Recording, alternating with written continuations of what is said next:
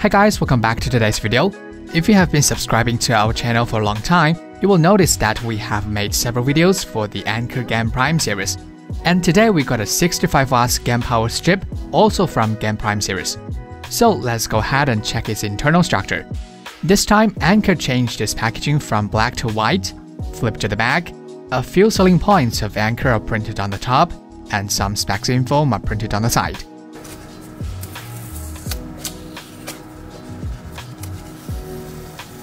Tear off the sealing strip and open the box.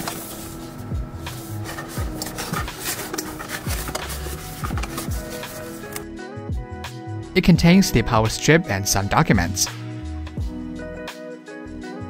The power strip adopts a wide, round design and has a built-in power cord. The plug can be plugged into the outlet on the top, which is convenient for carrying around. There is a hidden slot under the rubber sleeve, so the power cord can be stored around the power strip. 2 USB-Cs, 1 USB-A, and the AC outlet are on the top. The plastic sheets inside the USB ports are all Anker blue. Another AC outlet is on the bottom. Unwrap the power cord around it to see the specs info. Model is A9125. For the AC part, rated current and power can be up to 10 amp and 2500 watts respectively. The USB module can support input of 100 to 240 volts, 50 or 60 Hz, 2 amp. The USB-A can support up to 12 watts, while the USB-C can support up to 65 watts. You can pause here to take a look. The size of the power strip is about 113 by 55 by 47 mm. The power cord length is about 88 cm. And the weight is about 330.5 grams. Connected to the ChargerLab Power ZKM002C, it shows the USB-C one supports QC 3.0, PD 3.0, PPS, Apple 2.4 amp, Samsung 5 volts 2 amp protocols, and it also supports 4 fixed PDLs of 5 volts 3 amp, 9 volts 3 amp, 15 volts 3 amp, 20 volts 3.25 amp, and a set of PPS. Switching to USB-C 2, we can see the protocols and PDL info of those two ports are exactly the same. So you can use any USB-C port to get the maximum power. And the USB-A port supports Apple 2.4 amp and Samsung 5 volts 2 amp protocols. Next, we're going to take it apart to check its internal components and structure. Use the spatula to pry along the gap and remove the plastic cover.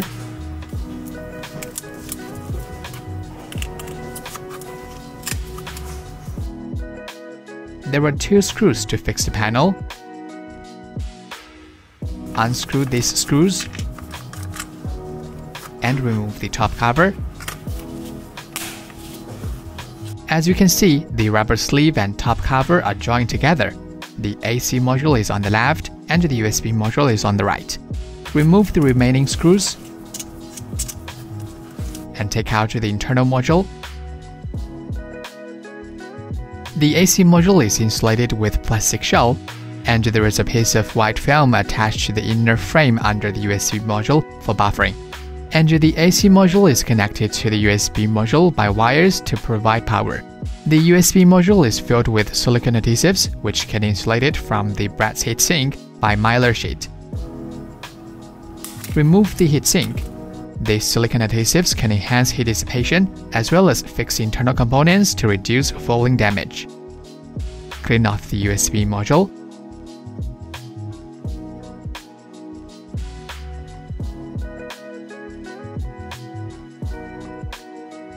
First, let's introduce the USB module. It's composed of multiple small PCBs, making the size even smaller. The primary and secondary PCBs from the top and bottom are independent and insulated by a plastic bracket in the middle. And there are 2 small PCBs on top of the module for output. ChargerLab found it adopts a QR flyback topology, and the secondary Synchronous rectifier also adopts GaN technology to achieve the full GaN design. There are 2 independent synchronous box circuits for output, so you can use either of the USB-C ports to get the maximum 65 watts.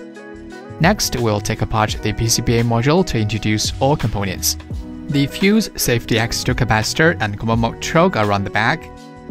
The time delay fuse is insulated with heat shrinkable tube, 3.15 amp, 250 volts. And the safety X2 capacitor is from DGCX 0.15 microfarad. The common mode choke is wound with magnets and insulated wires, and there are 2 diodes under it. 2 Pingwei bridge rectifiers are on the front of this small input PCB. They form a half-bridge circuit to dissipate the heat evenly, used to rectify AC into a pulsed DC, 3 amp 1000 volts. Moving on to the primary PCB of USB module, 4 electrolytic capacitors are from Yongming. 3 of them are 33 microfarad 400 volts. The remaining one is 22 microfarad 400 volts, so 121 microfarad in total. And the differential mode choke is wound with an eye-shaped magnetic core and is insulated with a heat-shrinkable tube. This primary controller is actually a GaN IC from Southchip and adopts QFN 6x8 package. The tiny capacitor that powers the primary controller is from AiSHi, 50 volts, 10 microfarad. Here is the transformer.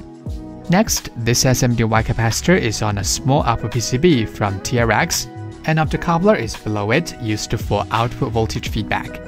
Then we have the secondary buck PCB for output. Those 2 slots next to the USB-A correspond to 2 small PCBs of USB-C. The buck converter, Synchronous rectifier controller, and a current protection chip are on the back. The Synchronous rectifier controller is from Southchip and it supports turn-on detection and fast turn-off. The Synchronous rectifier is actually a GaN power transistor from Innoscience. It features low gate charge and ultra-low on resistance, 150 volts, 7 milliohm.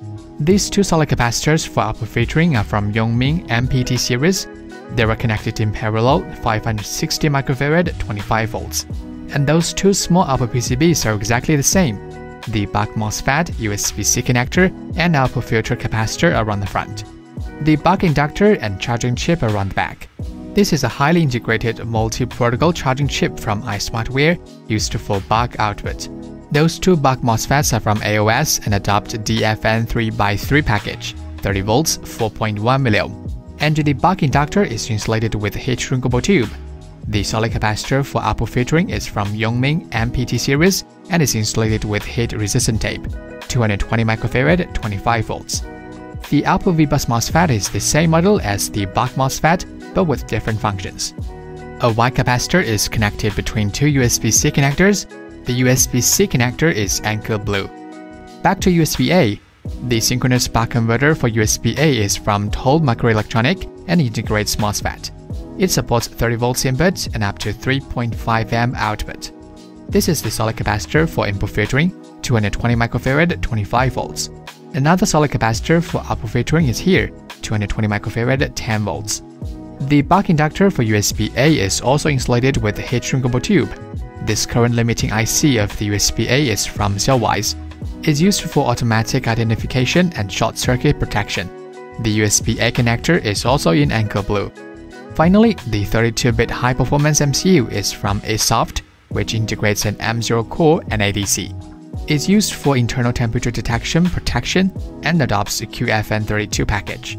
It's also used to distribute the power of each board automatically. Well, that's all components of this Anker 65W GaN power strip from GaNPrime series. The mini design and impressive way to store the power cord can improve desktop utilization. After taking apart, we found the internal layout is pretty compact, and the mini design is achieved by 6 tightly stacked PCBs. Also, the full GaN design gives it a high switching frequency for better performance. Okay, that's all for today's video. Feel free to click the comments to check the teardown of other GaNPrime products. Please drop a like, leave your comments, and subscribe to us. See you in the next video. Bye!